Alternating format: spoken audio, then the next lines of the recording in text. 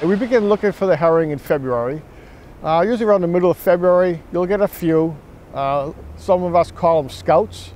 They're ahead of the rest of the group. They're up there swimming up ahead. And then, they'll be quiet for a while, then they start coming up after that. In my own personal theory on the herring and their migration is the ones that come up the earliest go the farthest. All right, the ones that enter the pond early go all the way up to Long Pond, across the Berkshire into Great Quiticus. Between Dave Lameau and Tom Barron, we've over the years we've had a competition to see who would find the first ones. We all come down through this run here at Oliver Mill to see if we can find something coming across the top of the ladder. And in February, as usual, the fish were seen, but there were a few more than normal. Takes several days before the fish that come through here are seen up at the ladder. The first time, so I get the emails, we're all on an email chain, and they'll send it out, no sightings today, and that goes on for a couple weeks when, historically we may have seen one or two. So then once we finally got an email saying, I saw a couple, I saw one or something like that today, then you're like, okay, it's happening. So that's when I was really excited to kind of put my vest on and be official and go down there and see what it's all about. There's been over a 20-year count here at the Nemasket River, and for most of those 20 years, this was the largest run in the state. So it's a really important run. It has the largest amount of spawning or nursery habitat of any run in the state. The Assawamsett Pond Complex is about 5,000 acres for spawning and nursery habitat. So really important area for production of river herring. And most years it's been top. In recent years, a couple of the runs have been actually higher than the Nemasket River.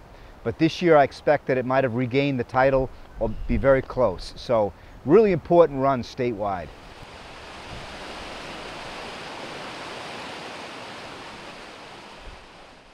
It started early. It started February 25th is when we saw the first herring down here at Oliver Mill. Our normal strong herring season is the month of April, whereas this year it was really strong March, and then we had a really strong push towards the end of April.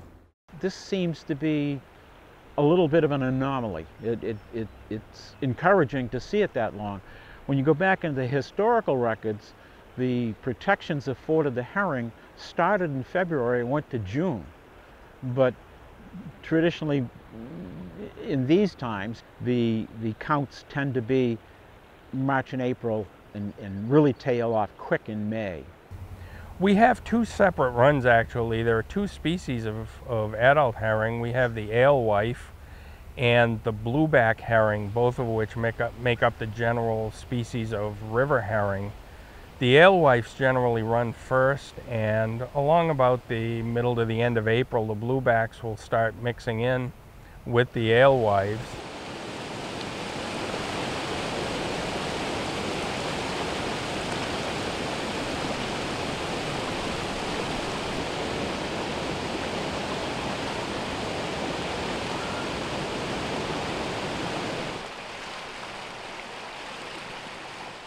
Wareham Street is a weir and pool fishway, and it has concrete weirs that are designed to give fish an easy step from site to site. That was built by our agency working with the Herring Commission less than 40 years ago. This one was built by the DMF Fishway crew about 40 years ago. The pools here are about 30 feet in length, and the elevation rises are about a foot per weir. These are concrete weirs, even though they look really natural. And the walls look beautiful, but you might think they're granite walls, but these are actually concrete footings that we put in as a crew. I can't believe we did this because our crew now is 2 guys, and we wouldn't have the capacity to build this, but they built this for a song 40 years ago. But we call this now a nature-like weir and pool fishway. One major part of it that I didn't really understand was part of the whole warden role was the river maintenance. So, the ladder area is the main area that we go to count and where people can observe, but the journey for this fish is the entire river. So our chunk in the Middleborough-Lakeville area is vital to make sure that, everything's passable and these fish have, access to get to where they need to go. Diatomerous fish are sea-run fish, which means they switch habitats to fulfill their life history. And most of these fish are born in freshwater habitats like right here, and they head out to sea to mature and to grow. And when they're ready to spawn, they come back to the rivers, typically where they were born, and they spawn to complete their life cycle. So they're very unique. Only about 1% of the fish on the planet are diadromous. And in Massachusetts, we have about 15 species. The most common one is river herring, which we have right here in the Nemasket River. And again, they have this very unique life cycle where they come back to where they were born to spawn to complete their life history. It is very cool that these little fish are coming out of the ocean. It ties us as a community to the ocean. We're not far away to drive, but we here in Lakeville, in Middleborough, and the surrounding towns, we are tied to the coast, tied to our past of coming up the oceans, exploring, tied to the Native Americans, the culture that was always along the rivers as being their main method of getting around. The herring draws people to the river, makes them aware that it's here, and makes them aware that it is an ecosystem that they can enjoy, and they can spend time in leisure doing fishing or any other type activity, just canoeing, kayaking. It's just a fantastic resource.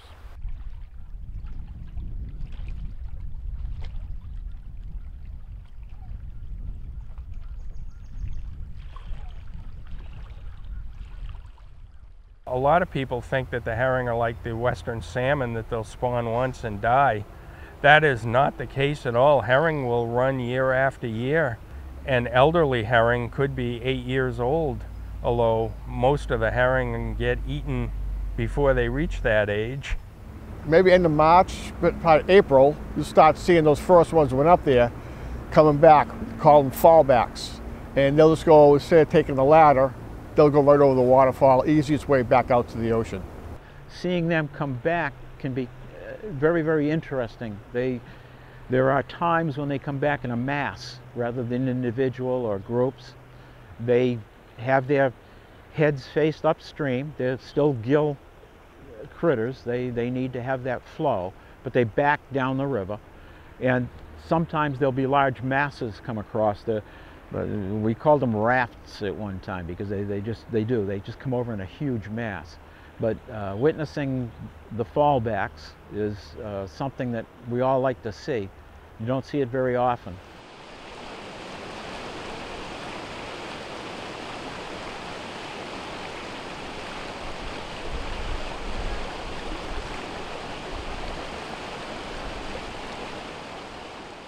Other years they've started running, we've seen them in February, and then for 30 days they've stopped, they've just sat down. But this year they continued. Once we've seen them, they've run constantly from February and March. There's been a few periods where we've had cold weather, some snow, whatever, that they've shut down, but basically it's been a long run this year. In 2020, the fish started in February, like we normally will see some, but the actual heavier countable numbers was a lot earlier. And the other thing that was different this year was the length of the countable numbers. In other words, in previous years they tend to ramp up and then they die off. They kind of ramped up here, and we were able to count them from March into April. So it would look like the 2020 season has been very, very good in terms of numbers.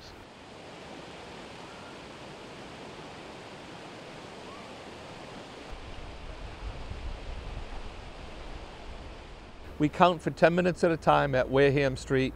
We use a clicker, and this year we've had more counts in the thousands for a 10-minute count than I can recall, again, in the last 15 years since I've been on it. And we had a lot of other high counts. We have what we call a stampede, when so many go over the boards counting at Wareham Street that we can't count them. And it always happens in the middle of your run or towards the end when you're doing a 10-minute count. You have 8 minutes into the count, a minute and a half to go, 2 minutes to go, and you get what we call a stampede. Hundreds pass in seconds, minutes, and this year I had the longest stampede since I've been on the commission, and it lasted for over 2 minutes, and thousands of fish passed through. So as an observer, you get trained by one of the warden or another observer to make sure that the whole process is done accurately and consistently, which is really important to make sure the numbers are right at the end, and that it's something that we can use going forward and make sure that everything's consistent looking back at it, because these numbers are numbers that are collected for years and years, since the 90s. So it's really an amazing set of data that we have here. We have a counting box at the head of the fish ladder, and inside there we have a air temperature gauge, a water temperature gauge, a sheet, and a counter. We put the water temperature gauge in, air temperature gauge out. You have a little clicker for counting, and you go over to the lead board, which is cleaned to a yellow finishing so you can see the fish going over it. Set the timer for 10 minutes, and you do a 10-minute count. We won't get the results until all of the information that we have gets turned into the state, the Marine Fisheries Division. They'll run it through their computer with their programs, and they will ultimately give us the numbers for the year based on their system of accounting for the, let's call it the gaps in the counting. So the more counts, the more accurate it is. They have to run a program to account for that.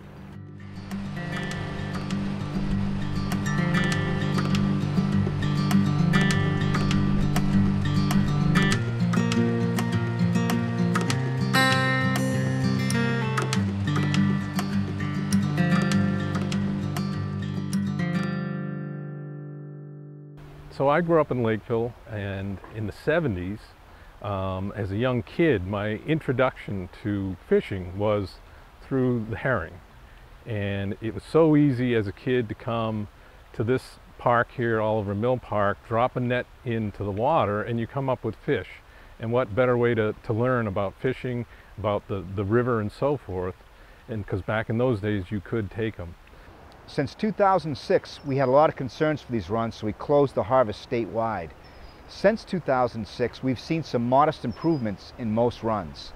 This river here, the Nemasket, has shown nice improvements in the last 10 years. Last year was a great year for all these larger runs, showed some of the best counts in over 10, 15 years. So the general trend is moving upward for river herring. It is important to say that for some of these smaller runs, we're not seeing great improvements. So the status is about the same for these smaller runs, or holding pace, with nice improvements for the larger runs in the last 10 to 15 years. The herring are incredibly important due to the fact that they're classified as a marine food fish.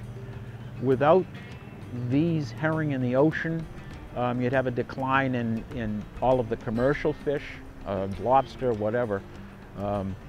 They are eaten by everything, and also when they get into the rivers, they're eaten by everything along the river. You get to see the eagles come down and hit them, the great blue heron eat them, the gulls of course follow them up the river, and you'll see them all over the place during herring season. The list of what they actually feed is endless, and they are very important to the overall environment. They're kind of like the canary of the aquatic world. So we have approximately 80 different herring runs in the state of Massachusetts. Essentially any river that flows to the ocean in Massachusetts will have some sort of herring run involved with it. How viable the runs are depends on whether the rivers have been dammed traditionally over the years, and whether there is access from the river into a good spawning area for the herring. The larger runs have better spawning areas at their headwaters. They're extremely tough. If you think about our particular herring, they come from Narragansett Bay down in Rhode Island, and they go 23 miles from the headwaters of the Braga Bridge down there up to the dam at Assawamsett. Once they hit Assawamsett, some of them go 2 miles to the right, then they go up the Snake River and all the way up to the end of Long Pond, and then some go 2 miles to the left, and then into Parkshire, and then into Great Quittacus. So they spawn throughout the whole 4-pond complex there. Great Quittacus, Parkshire, Assawamsett, and Long Pond. Some of them actually travel 28 miles. That's by how the crow flies, but it could be much longer than that. And if you can think about, they have to go through all the rapids and the ocean to get here. They're just a very strong, muscular fish that unfortunately for them, their whole reason for existence is to be eaten. They are the basis of the food chain. When river herring juveniles exit back to the ocean, there are millions of them. And they head in a mass to go out, and so many different types of wildlife will seek them out and prey on them. The same for American eel juveniles. So very important for forage. They also are involved with the transport of nutrients. When they come in from the ocean, and some do die, the ones that all die, they transport those nutrients to freshwater habitats, which is very valuable. It's miles, and it's dangerous because there's so many potential predators that are out there. Just the condition of the river, anything that could potentially block the river, it hasn't been cleaned out by some of the wardens or anybody else. So it's a treacherous journey that these little fish are taking that people come and watch, but don't, like I said, don't fully appreciate the journey that they're taking. I believe they say 1 in every 100,000 makes it back to spawn.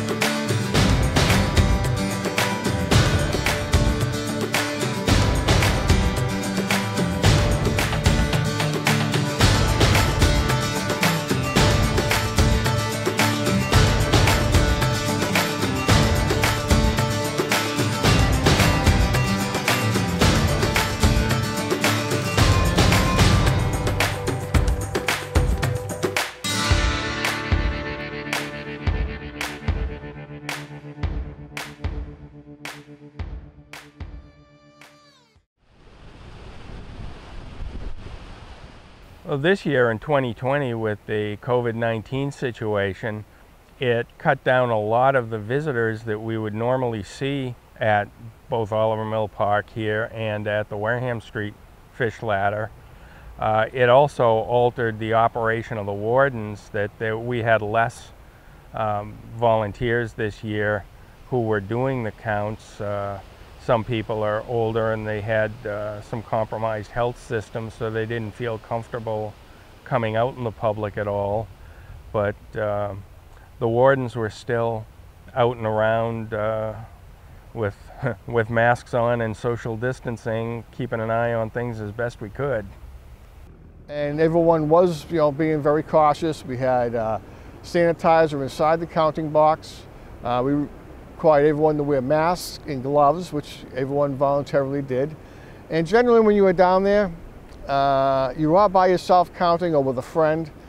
And then also, it did affect the fact that we like to confer with people about, people are down there and they're asking a lot of questions. And you like to educate them, tell them what it is, bring the kids down to a spot where they can actually put their hands in the water and touch the herring.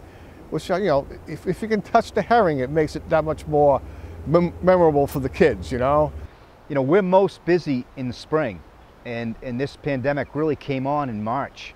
And so we were told that we really couldn't spend much time at our laboratory. We had to work solo. And so we really just bared down. We were assigned the status of a core employees for the Commonwealth of Massachusetts, not essential, but core. So we continued our work, mainly maintaining fish ladders, troubleshooting fish ladders to make sure these fish could get back up from the ocean to where they needed to go to spawn. And then we maintained core stations for river herring monitoring, American shad, rainbow smelt, and American eel monitoring. And that was it. A lot of small things that we do, interacting with public, restoration projects, we had to curtail some of that activity. So we stuck with our core responsibilities, and I think we did okay this year. Of course, COVID-19 this year meant the Herring Festival was canceled. I will say, the few outings we did during the peak in March and early April was here to Oliver Mill, just to be outside a little bit, and it was very well used.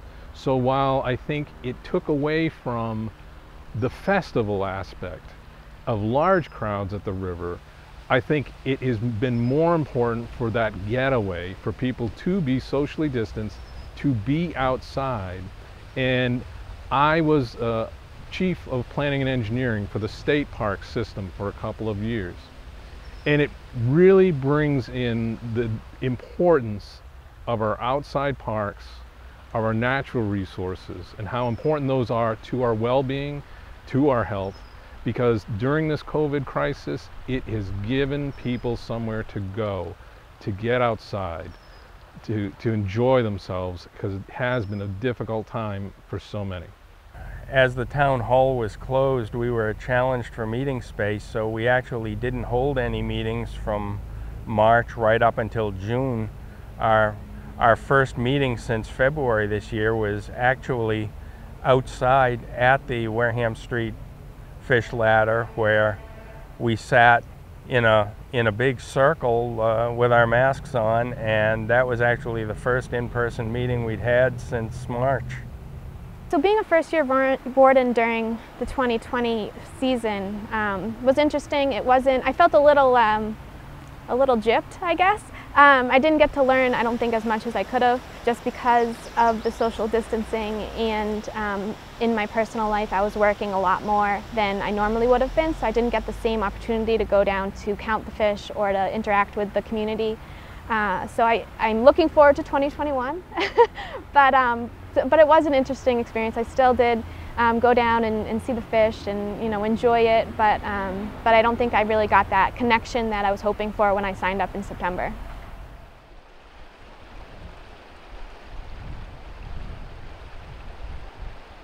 When I do think of the herring run, I think of it is become, because of industry, for instance, the old Oliver Mills, where dams were created, the river was used for power, the river was used for industry, that through the years, over the last 50 years or so, we've brought that back and really worked together here at the Herring Run on Wareham Street to use man's influence to help nature get back to where it was. And those are continual things that we work on, at the state level with the Department of Ecological Restoration, and looking to see where can we remove dams, where can we improve things, and kind of take back and put back things the way they were, the best we can, and enhance it. Even though it is man-made, we might be able to enhance the situation for the herring, and overall for Massachusetts and for the entire eastern seaboard. So much of our offshore ecology depends on those herring, and they depend on the Nemasket River, the Assawampset Pond complex to keep thriving. If I could highlight the 3 Mile River for a minute, there's a new fish ladder that was built last fall, and the 3 Mile River is a really important tributary to the Taunton River, the same as the Nemasket River. These are important tributaries that each can have their own herring run. And so the Draker Dam at the 3 Mile River has had no fish passage for well over 100 years, maybe a couple hundred years. And the interest to put a fish ladder there goes way back. People got involved 20 years ago. I got involved in 2009. It was given to me as a training project to help me learn how to execute these projects. It took a long time. There were 3 different properties where we had to get permissions to build the fishway, to access the fishway, and it took a long time to get those agreements. And we got involved with Save the Bay, a local partnership there, the towns of Dighton and Taunton, and everybody worked really hard to come together with the property owners to make it happen. And it took a long time, but it happened last year. I led the project as the project manager. The Division of Marine Fisheries got the money through several grant sources, and it was constructed by Sumco Eco Engineering in 2019. So this was the first spring where the fish could actually get back upstream in that system in well over 100 years. So we've been going there weekly to monitor it. We're taking measurements to make sure the fishway is performing as it was designed. And we stocked herring there about a month ago. And working with the Herring Commission, the fish were grabbed here, actually downstream at Wareham Street, but at the same herring run. We grabbed 1,000 herring from the Nemasket River and stocked them in the system. So hopefully those babies that are born there will queue to that system and come back to where they were born. We'll stock again for 2 more years to hopefully jumpstart the herring fishery there, or the herring run, and hopefully the fish will come back on their own. So it's a good example of a collaborative project that took many years to build. We built it for about $90,000, so it wasn't terribly expensive, and it's a state-of-the-art fishway that hopefully will bring fish back to the 3 Mile River. I feel like a lot of people, you know, it's a fish, and that's kind of the mindset of it. But it's when you start learning about their history and their native instincts, just like it's really amazing, their whole process. Every single year as a commission we vote on donating or lending 2,000 herring to the Department of Rhode Island Fisheries, and in the last few years it's been the Massachusetts state fishery. They've been doing a stocking project, and when we say loan them our herring because they're born here, whatever, we can loan them to them for this year. They put them in the 3 Mile River, and after they go up and lay their eggs, next year, if they make it, they will come back to the Nemasket River because this is their home base. They're ingrained here. That's why we loan them, we don't give them to them. The adults will come back. And in 3 years, those fry that have been spawned in that particular pond will go to that particular pond. So even though we're moving them, they are literally being borrowed because they're coming back the next year. So it's really incredible that they know where they were spawned to go to that same exact spot every single year. And then in turn, where they spawned, those offspring will now come back to that new river and therefore repopulate it. So that's one of the things I learned that is just like, for me, mind-blowing, because I love anything related to animals or, you know, ecology and all of that. And that just is like fully encompassing, and it's a whole ecosystem in and of itself, and it's just amazing. So this year, because of the COVID-19 pandemic, only one taking was taken by Massachusetts. Rhode Island didn't come up at all.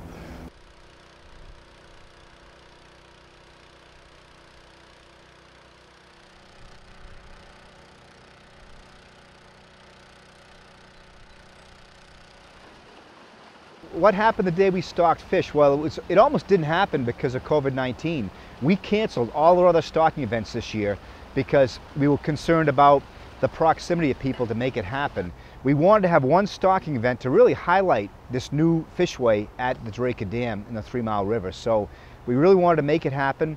We came down to Wareham Street in the Nemasket River. We coordinated with the Herring Commission here. They had staff there to help us.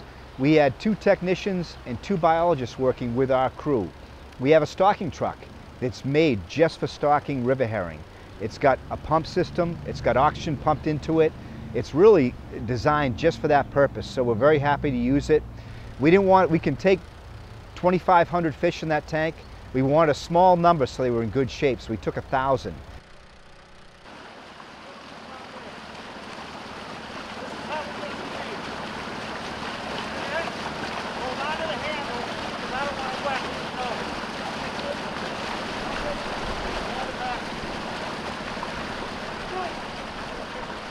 They come down with a tank truck with volunteers with nets, and maybe about 5 or 6 people with nets. They get them the nets, scoop them into the tank, and they truck them to wherever they're going to go as quickly as they possibly can. This year they went to 3 Mile River in North Dighton, which was only a 1.5 hour ride, which was very good. And they introduced them upriver from the new ladder that they installed, and they successfully dropped the fish off there, and the biologists there were very happy that how the fish looked coming out of the tank truck. So it was very successful. We get a count, a pretty accurate count, and then we truck them out. We start up the aerator, start out the oxygen system, and we brought them over to Draker Dam.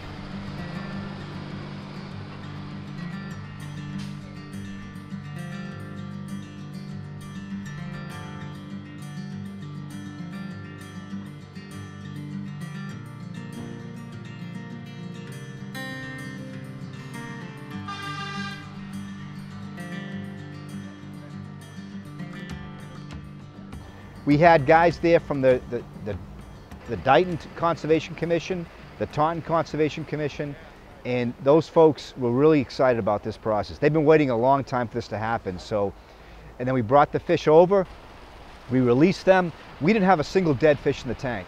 And usually you have a couple percentages of dead fish. They were all in great shape because it was close proximity, and we released the fish into the system.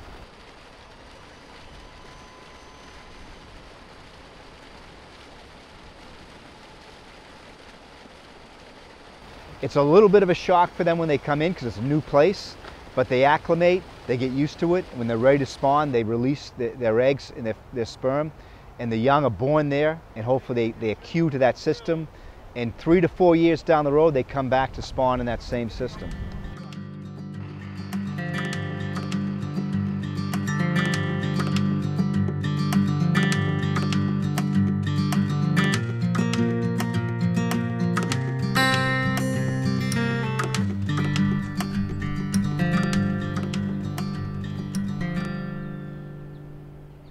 What happens when these fish are in the spawning run is that they're mature and they're nearly ripe. And so when they're ripe, they spawn where they are. And they just want decent freshwater habitat. So what'll happen is the females are basically, they're courted by the males. And so several males will court an individual female, and they'll fertilize the eggs once they're released. They settle to the bottom and they're a little bit sticky. And the fertilized egg will stick for a day or two, then they'll be released, and then they'll hatch in like 3 to 4 days.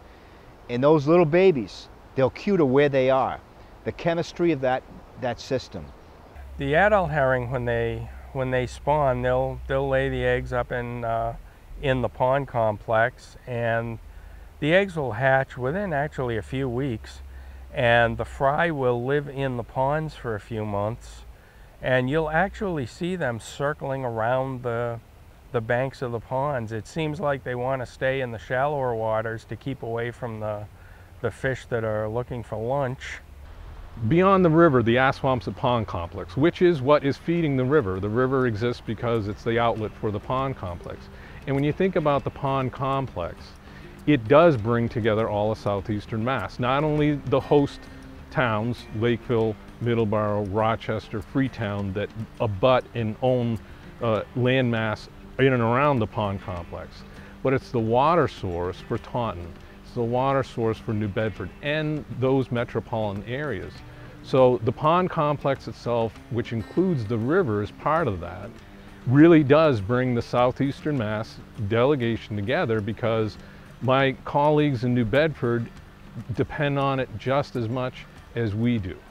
There's often questions, who manages these river herring? It's really a little complicated. It's a state resource, it's a state river, and so the Division of Marine Fisheries has ultimate responsibility to manage them, but at a local level, if there's going to be a harvest, it's the local folks that manage it. And so for here, you've got a 2-town commission, the Middleborough-Lakeville Herring Fishery Commission, and they've been at it for decades, and they do a fantastic job. To me, it's really the model of how to have local stewardship to manage a herring run. These guys, they operate as herring wardens, and they have jurisdiction to tell people what they can and cannot do. And they do an amazing job keeping the runs open. If there's a harvest, they manage the harvest. I wish every town could have a commission like this. And there's probably another 10 or so like it in Massachusetts, but there's not enough. Well, the Herring Fishery Commission in its current form started in the late 1990s, mid-1990s, when a interested group of citizens got together and came up with the format of the commission the way it's established now. And special legislation actually was passed that allowed the selectmen to appoint members of the Herring Commission. And the current formation, we have 7 fish wardens, which are the voting members of the commission. And we also have other volunteers, which we call volunteer observers, who assist the wardens. They have essentially the same duties, except that they have no vote on the policy and financing that the commission votes on. The warden has to be from Middleborough or Lakeville. An observer does not. We have observers from all different towns, which is great. And a warden is a voted-in position for the town, and they come together once a month to have a meeting to discuss ongoing issues regarding the heron and surrounding the heron. I kind of expected the commitment, but it really, like, the level of commitment from the rest of the wardens and the passion that they have for it is really inspiring. They are so knowledgeable, and they are so willing to teach, which is, you can be knowledgeable and not really, have that desire to teach or take the time to. And all the guys that I am on the commission with are just really open to teaching me, and we're more excited to have like fresh person in there willing to learn. So I'm very blessed to be a part of it. There's more to it than counting fish. There's a lot more to it than counting fish. There's making sure there's water for them to get in and out. There's making sure that the predation isn't overpowering, and that's human predation. The natural predation is going to go on before and after us, but it's the human predation that needs to be monitored and watched. The human population has increased so much in coastal rivers and coastal watersheds in the last 40, 50 years. We're seeing declines in water quality. We're seeing declines in the quantity of water that's available for these fish. So we can't just focus on fish passage, we have to focus on habitat as well. Well, when it comes to the health of the Nemasket River, there are multiple issues going on. It's hard to pick one as the single most issue. It is a flat river that we can't do much about. The drop from Assawamsett to Wareham Street is only a matter of feet, and that's numbers of miles. So as an engineer, it's always intrigued me. It's a very flat river, and therefore it's susceptible to silt, slow-moving water, and weeds. So it is very important, I think, that we've got the Herring Commission working to remove the weeds from the river, because it has choked in. And as a teenager, when I was out on that section between, let's say, Old Bridge Street and Assawamsett, there were weeds in the marshes, but they now have become really wooded weeds. You could still get a canoe through in between meanderings. If you were trying to get a shortcut between the meanders of the river, you could make your way through the weeds, whereas today you just could not do that. I think it's something that people are kind of blind to in a weird way. I mean, you can obviously see the weeds and you see the growth of them, but for people that are not knowledgeable about the way the rivers work and the need to reduce the weeds, before I was on the commission, I really didn't have that knowledge. I knew of the river ecosystem, and I knew that that existed, and there's a lot of complex ins and outs of it, but I really wasn't fully aware of the impact the weeds have, or how many invasive plants that we have, which is really a problem. So I think that the general public probably sees it, but it's something that they see so regularly that it becomes, they're blind to it. They don't really see it or see it as a problem. One of the misconceptions that people have about the herring is they come down in the springtime of the year and they look and they say, wow, this is great, they have high water. Well, what they don't understand, in a normal year, the water goes down in the lakes, they dam up the lakes, and the herring are trapped there, the baby fry are trapped there. Traditionally, they come back late in the fall. We get the hurricane rains. We don't necessarily get the hurricanes, but we get the hurricane rains that raise the pond level, and then the herring start coming back down. When the water gets low, the water, because it's pumped for both Taunton water supply, Assawamsett, and New Bedford water supply out of Great Quittacus, when they're pumping, the flow actually reverses and it goes from Assawamsett into Parkshire into Quittacus. So you have the combination of all the sand and sediment in the river, then you have all the weeds, and no water going into the river itself. The only water that's supplying that river is just a little bit from the herring run up at the dam, and also any water that's left draining from the marsh and the swamplands. So it's our herring fry that really have a problem getting back. In the last, I don't know how many years, we've had fish kills. Well, the problem with the weeds, they continually growing in the Nemasket River. Sometimes if the water level is low, it chokes out the fry heading back to the ocean. It'll deplete the oxygen, it'll trap them, and we will see what they call fish kills. We'll see hundreds, maybe seeing thousands of fry dead in the river. And so we are trying to, the project we are trying with the eco harvester is to pull the weeds out as a trial section of the river. And we've had help from a lot of people along the way, including the Freitas's, who are allowing us to deposit the weeds on their property, and they believe they can use that as fertilizer for their farm. So that would be good if that could work out that way.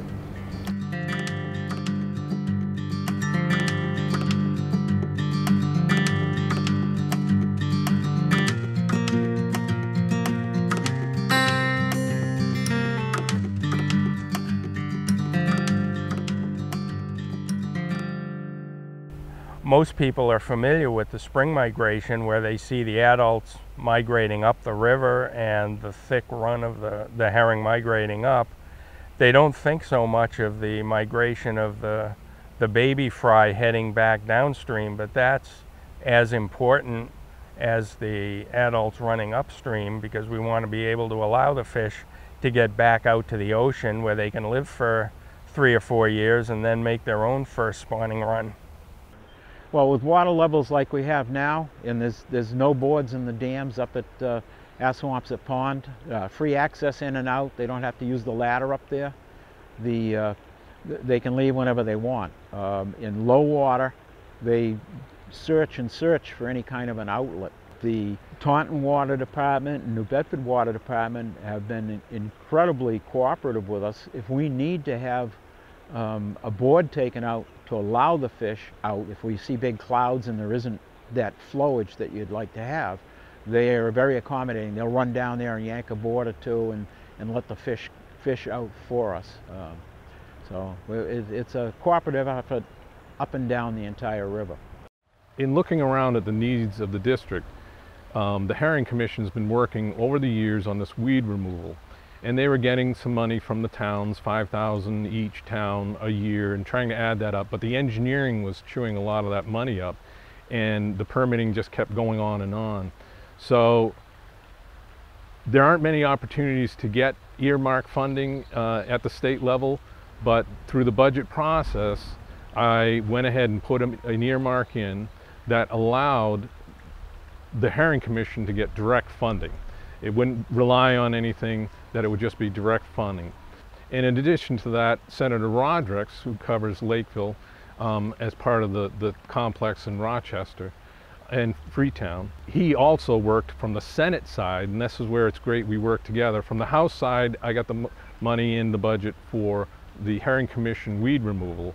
From the Senate side, he got money in to do more of the studies that we need to then do further projects that may be more complicated, more expensive. So it was great to work as a team where we got some funding that can be used immediately on a project, and then funding that will help steer us to the next projects. This project that we've been working on, it's frustrating. We worked for years on it. We got all the permitting process.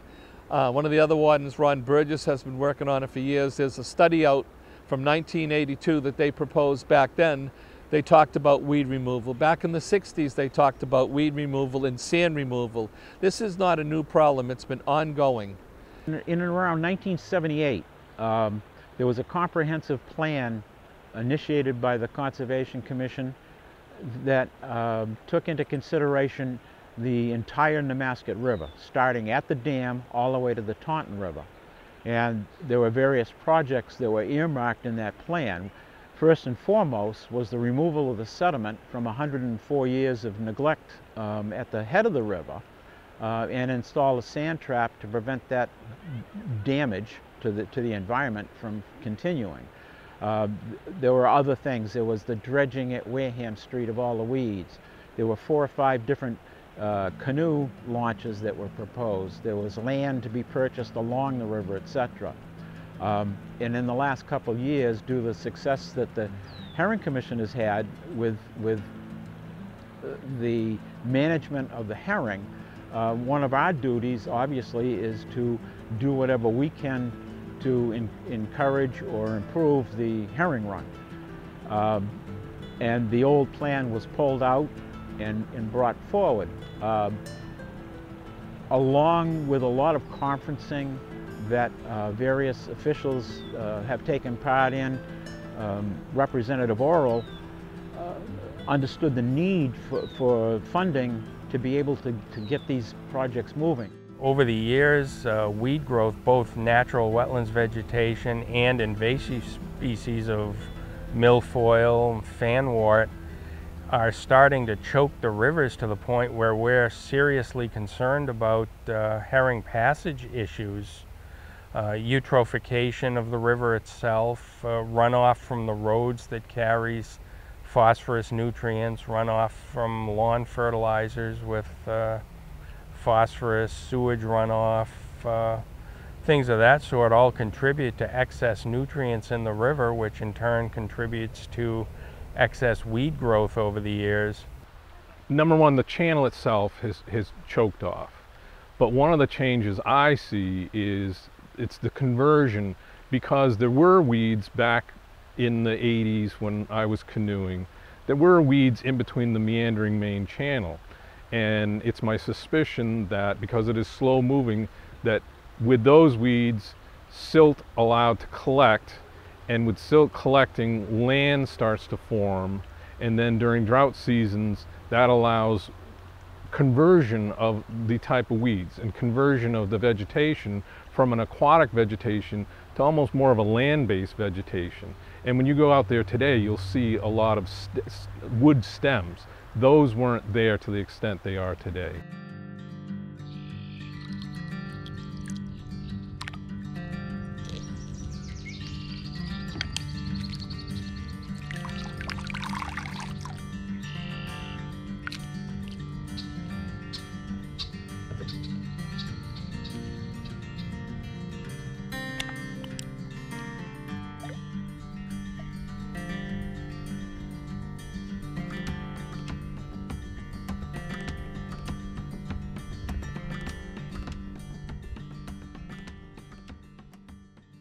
The milfoil is the material that we're trying to get out of the river. It seeds like a flower and so on. It has its blooming section, but also pieces of it can also land and start to grow. The leaves, the stems, what have you. So the methodology that we've proposed and gotten a permit is for a machine called an echo harvester. And this machine actually pulls the material out by the roots so that you don't leave anything. It also collects that material so that there will not be any pieces floating downriver and what have you. That material is collected and then it would be taken to the shore, taken away from the river and allowed to dry out and rot. Over the last 2 years, we've been obtaining permits from the local Conservation Commission. We currently have wetlands permits from the Middleborough and the Lakeville Conservation Commission. We have a natural heritage permit from the state to proceed. Unfortunately, we're still waiting for a natural heritage permit from the federal government because the river is home to a turtle known as the red-bellied cooter, which is an endangered species. So we certainly want to make sure that we protect those with any work that we do and that doesn't adversely affect them. We plan just doing the center channel of the river, nothing on the sides to disturb anything else. We are required to have a turtle expert there because the red-bellied cooter is an endangered species and a protected species. So we're going to have someone there ahead of the boat looking to keep the red-bellied cooters out of the way, and also as the weeds are being deposited, they will, along with us volunteers also, will go through all that to make sure none of these turtles are taken into the weeds and stuck there and they can't get back to the water. We'll get them back in the water too. We have a very unique problem that any type of weed removal has always been done on a pond level or a lake. We have a river system. Right now, if you look at it, this is a fast, free-flowing river. But again, in the summertime, when the water stops in no river, it's not a free-flowing river. It's basically stopped in between the sediment buildup that's been there for 100 years with no sediment removal, and you have the weeds that every year when they lower the water and block it off, the milfoil comes up, grows 2 feet up and 4 feet across the surface. So then you have these weeds that are constantly clogging the river. You have a low water level, which encourages their growth, and now when they die and whatever, they're just building up between the muck and the sand and the sediment. It's becoming a problem for our fry to get back. The timing of being able to actually accomplish this project, it's twofold in the issues. One of them obviously is the red-bellied cooter. In this, there is a certain time in which they lay their eggs and they hatch and so on, that you'd have little ones in the river. And there's also, because we're a herring commission, our concern isn't the red-bellied cooter, but it's the herring. And traditionally, early fall is when the fry would be coming back down the river. So we need to get the reeds out to get the fish into the herring, into the ponds so they can spawn, but also once the spawn is hatched, we need to be able to get the spawn back out, or the hatchlings back out to sea. So what happened was in going through this process, the Natural Heritage Program put one constriction on the permitting, and that would be that we would be able to do it in the first 2 weeks of August, because after that you have both the hatchlings of the red-bellied cooter and you would have the fry coming back out of the ponds at its earliest time. So we're constricted in 2 weeks, in the first 2 weeks of August by our permit. A lot of the stuff that we talk about with the river, sometimes it's just so far over people's heads. Unless you're out in a kayak in the river, you really, you know, and I kayak the river, and sometimes they're talking and I'm like, I don't know what you guys are talking about, you know, can we go out real quick right now and show me, because that's really what I need to see it.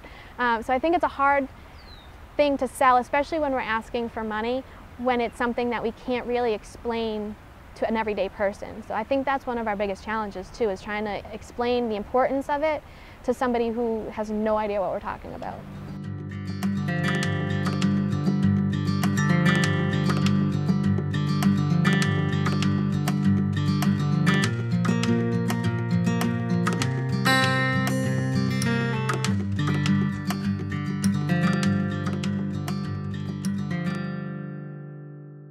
I think, you know, the public, we need the public support, because, you know, it's public funds, these are public resources, and I think people are always asking, why are these river herring in tough shape? Well, there's a lot of things going on, and I think that the one thing that probably doesn't have as much attention I just touched on, and that's that landscape alterations from human population growth in the last generation have been remarkable. And so I think it's really important to have the public think about what can they do to try to improve water quality, water quantity, and that's really just conservation, you know, and trying to conserve water, trying not to pollute water bodies with fertilizer use, excessive pesticide, herbicide use. All those things I think the average public can get involved and say to their own towns, hey, let's not use as much of these chemicals, and let's try to conserve our water and try to make sure these rivers have some water for the fish. So I think that grassroots conservation is really important. I find the herring run is very important to the area because it brings together not only being outdoors, it brings together the actual river and what you can enjoy on the river, but it also brings together the history and the culture going back to the Native Americans who had a fish weir here at Oliver Mill Park, who had used the herring in such an important way. We think of the Pilgrims and how it was used as planting. It's always been a resource, and during the 18th century, 19th century, where the towns of Middleborough and Lakeville actually made money from allowing a catch of herring, because a portion of that money would go back to the towns. And it's always been an important part. It's been such a great natural resource, the Nemasket River itself being a beautiful and wonderful natural resource for the area.